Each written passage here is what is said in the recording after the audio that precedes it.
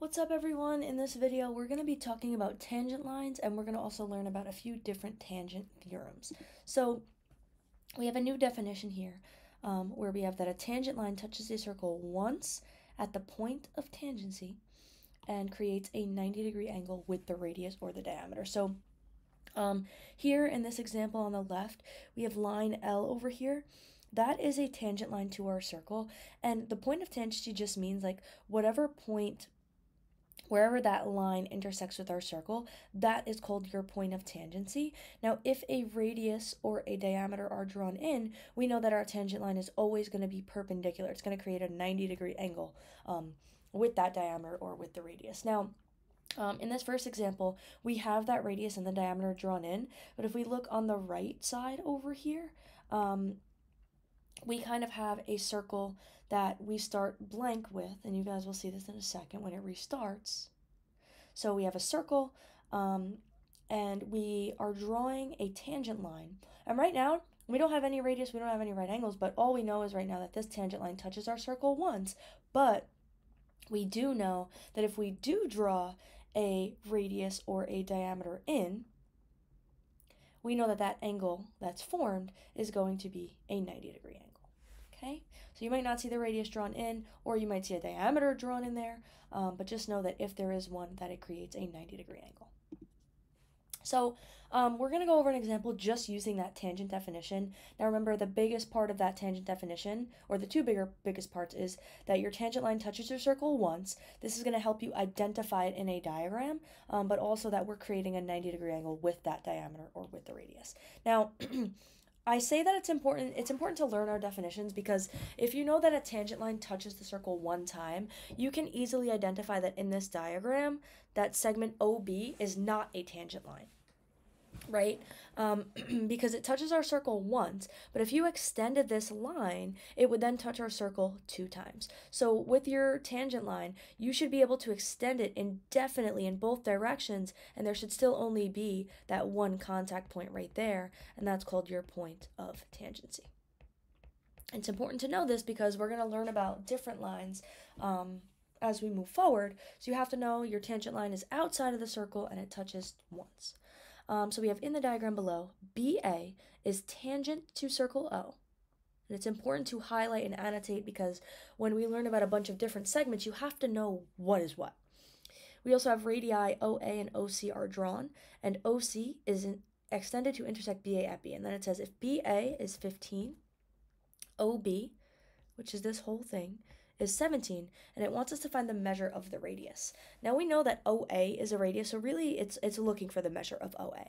Now, it tells us that BA, which is right here, is tangent to our circle, and we already have a radius drawn, so I'm going to go ahead and draw a right angle in there, because we're likely going to use that fact. Now, a lot of the times when you have a question like this, when you're creating a right angle, you're going to use the fact that we've created a right triangle here. And if you notice, we have a right triangle, and I'll redraw it for us. We have a right triangle with x, 15, and 17. So this keeps repeating, it keeps coming up, but we can use Pythagorean theorem here. So we do x squared plus 15 squared equals 17 squared. And then you just do your algebra here to end up solving for x. And whatever you get for x, that's going to be your value of your radius. So we're not going to go through the algebra of it. But again, when you have a tangent line, draw your right angle, and you might see a right triangle in there. And you might be able to revert back to Pythagorean theorem to help you.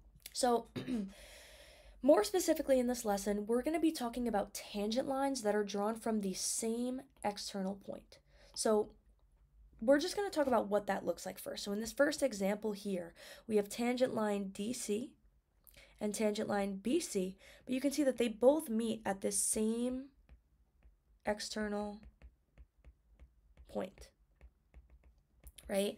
So that is a simple example of what tangent lines look like when they're drawn from the same point, but we can also have it in a more complex diagram like this. So I keep telling you guys that in these diagrams, it's really important to be able to pick them apart. So for example, we can have that AF, or we can have that this tangent line and this line are tangent, right? And they're drawn from the same external point A, but we have a lot more going on. So in blue, right, we can take a look at this tangent line and this tangent line, and we can see that they meet at the same external point C.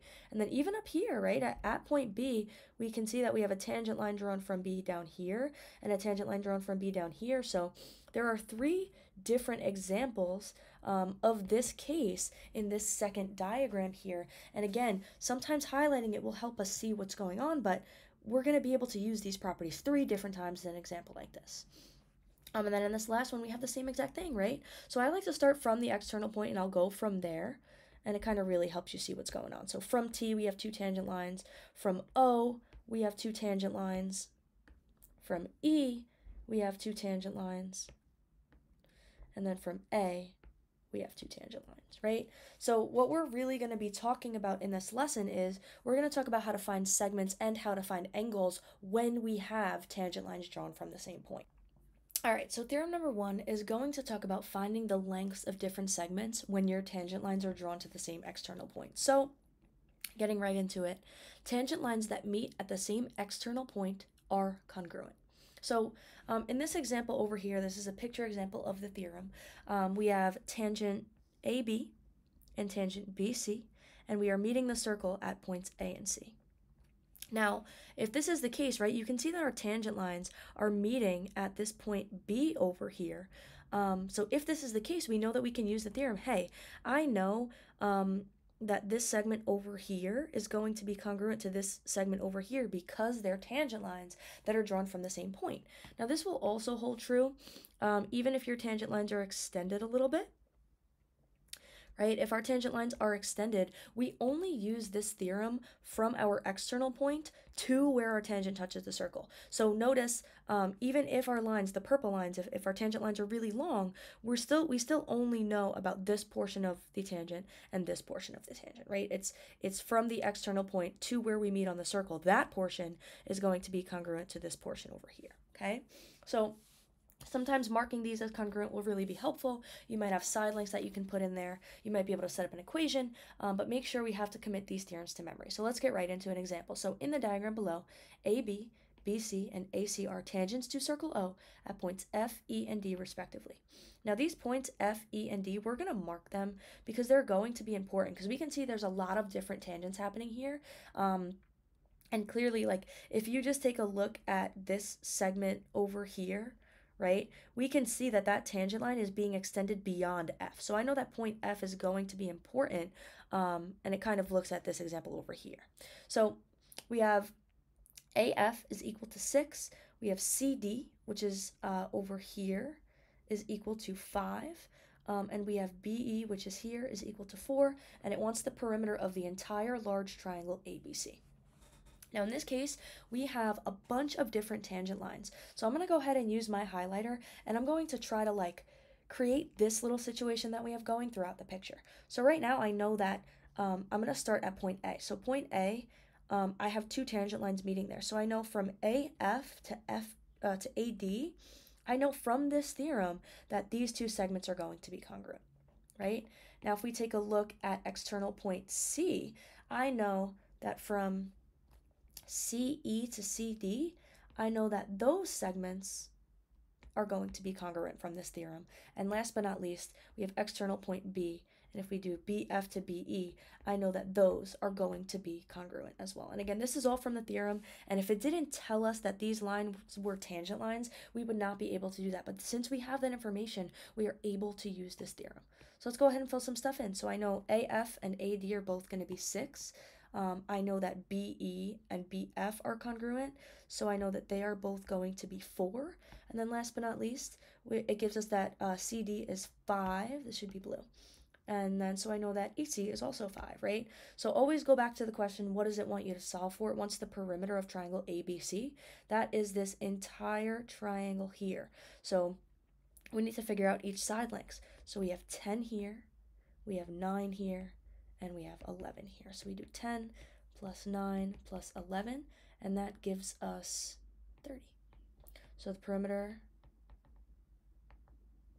of AB's triangle ABC equals 30. Now again, highlighters really help us here. If you don't know the theorem though, you're going to be left in the dust. So these theorems, we have to start studying them, remembering them so that we're able to do these questions sufficiently. Now, the second theorem, same exact idea. We're still going to have tangent lines drawn to the same external point, but now we're going to be talking about finding angles. So the external angle formed by two tangent lines is equal to half of the difference, which is going to be subtraction here, of the intercepted arcs. So in this example right here, it says again the external angle, which in this case the external angle is going to be the one out here, the one that's formed at the intersection point of your tangents. It's equal to half of the major minus the minor. So in these cases, again, when you're trying to find intercepted arcs, think back to inscribed angles, right, and central angles. When we wanted to find the intercepted arcs, we highlighted the pieces of the angle. So if you highlight the pieces of the exterior angle, we can see the 2 points of the circle that we're touching, right? So what that means is we're touching the circle at D and B, so we know that the first arc we are talking about is going to be this piece over here, and the minor arc is just what's left. So the only portion of the circle that's left is the portion between the 2 points on this end, right? So you do, it's half of major minus minor, or if you want to rewrite it, it's really going to be half of the big arc minus small. Half of big minus small, okay? So getting right into an example here, two tangents to a circle, and again, knowing that the lines are tangent is really important here. Form an external point and intercept a major arc of 300 degrees. So I know, right, my tangent lines are meeting the circle at points B and C. So I know the first portion of the circle we're talking about is this arc between points B and C over here, and then I know that the other portion is the other part of the circle between points B and C. So it says that major arc BC is 300, and it wants us to find the measure of the exterior angle. It wants us to be able to find this. This is what we are looking for, right? So sometimes we're going to have to use our prior knowledge here. So I know that if major arc BC is 300, I'm able to find what minor arc BC is. We know that if we go fully around the circle, that we get 360, which means if I have 300 degrees between this major arc over here, I know that this arc has to be 60 degrees, right? So rewriting this formula here, we have exterior angle equals half of, I'm just going to write big minus small, and I know that it's talking about the arcs here. So our exterior angle is what we're looking for, that's x, equals 1/2, our big arc is 300, minus our small arc, which is 60. And it helps to rewrite this equation because sometimes there's going to be weird things, you don't really know what you're solving for, so rewriting the equation will really help you here. So 1/2 of 240, and that would give us that the exterior angle is 120 degrees. All right, so just a summary of these tangent theorems here. So remember the definition of the tangent line is important, and this is something you have to remember. We have that it touches the circle once, that's a big part, and we have that it creates a 90-degree angle with the diameter or the radius. And then if you're looking for segments, when you have tangents drawn from the same external point, you have to use this theorem here. And if you're looking for angles or arc measure questions, then you're going to be using this theorem and this formula right here.